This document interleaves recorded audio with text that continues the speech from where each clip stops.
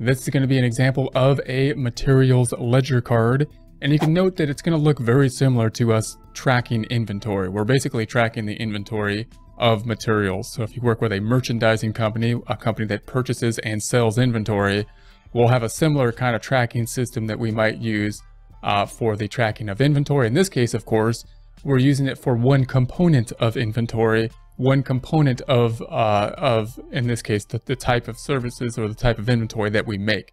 So if we make guitars, for example, the major component might be wood. And so we would have to track that major component in a similar way that we would have to track the entire units of inventory for a merchandising company. So we might have things like on the inventory items, in this case, we're going to say it's the wood planks. We might have a stock number, we might have a location in the storeroom if we have a large storeroom, maximum quantity, minimum quantity, and quantity to reorder, a reorder point when we want to reorder. And then we're going to break this out then to the received, issued, and balance. So this means received, like we purchased it and we have received it. So this is when we're getting the inventory. Issued would be similar to our sales type of item or their cost of goods sold if we were a merchandising company. In this case, we're not selling it. It's not leaving the company. It's going to another department. It's going from our warehouse basically to the production department, to the factory, to the work in process. And then we're going to have the balance here, which is going to be what is kind of on the balance sheet as of the ending product. So if we think of the balance sheet, this is going to be what is still included in our inventory items of just raw material. And then we might be tracking this information. For example, on March 4th, we said we had received. So we have a receiving report. And this is going to be the documentation we might use in a large company to tie this out to the receiving report. So in other words, this came from a receiving report. The warehouse would have received this information, counted it. We have then the receiving report, 2 units, and then we're going to have the unit price, 225, and then the total price is the 2 units times the 225, or 450. Now, if we bring this over to the balance, we started with 1 unit at 225 or 225, and now we're bringing over this 2 units. So now we've got the 2 units and the 1 unit, or of course 3 units. They still all cost 225, and therefore 3 times the 225 means we have a total of 675. So as of March 4th, we have $675 worth of inventory for wood planks.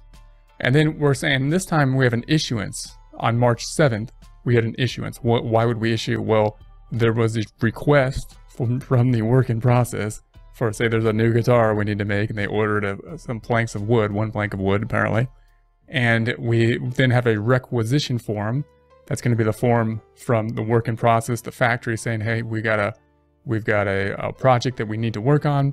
Here's the form. We're going to say that's for 1 unit, 1 plank, cost $225. Notice this isn't the sales price. We're not dealing with any sales. This is all internal. We're purchasing, going from one department to another, now to work in process to the factory. Here's the total.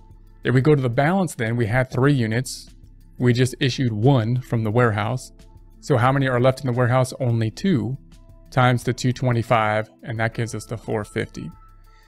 Now, a couple things to note here. Note that obviously you might think, well, wait, we still have 3 units because it only went from one department to the other. And that's true, but we're not going to be tracking it here in work in process now. It's not going to be included in the balance sheet account of materials. It's going to be included in the balance sheet account of work in process. We're going to apply it, this 1 unit. Now it's going to be applied from this materials to the work in process GL account and be supported by a job cost sheet as opposed to being tracked in our just materials ledger.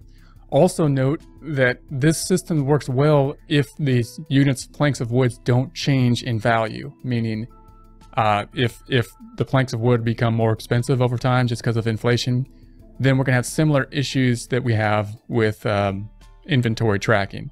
We're going to have to use some type of method, actual cost of the inventory, and track it, specific identification, or probably some kind of cost flow like first in, first out, the assumption that we have the first in, first out assumption, last in, first out, or average. So we'll have those same kind of inventory tracking problems that we have for the materials ledger as we would for just inventory in general.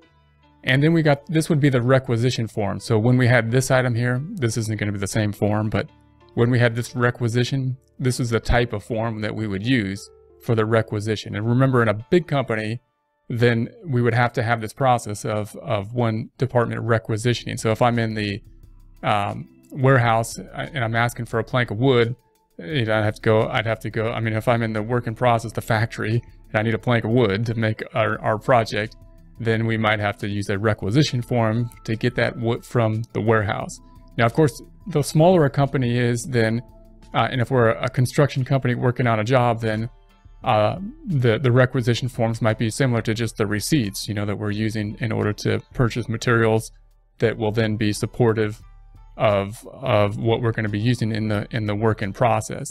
So the requisition form here is being used for us to take it from the warehouse that it's already been purchased. But it's also going to be the form that we're going to use in order to apply it to a job when we create the job cost sheet. So the requisite, and so when we create, if we were a smaller company, we might use, you know, receipts to create, of course, the job cost sheet for the materials that we would be purchasing. So we're going to have the job number that we're going to have on here, the materials, the quantity that we need, 1 plank of wood, quantity provided. Hopefully they're the same, unless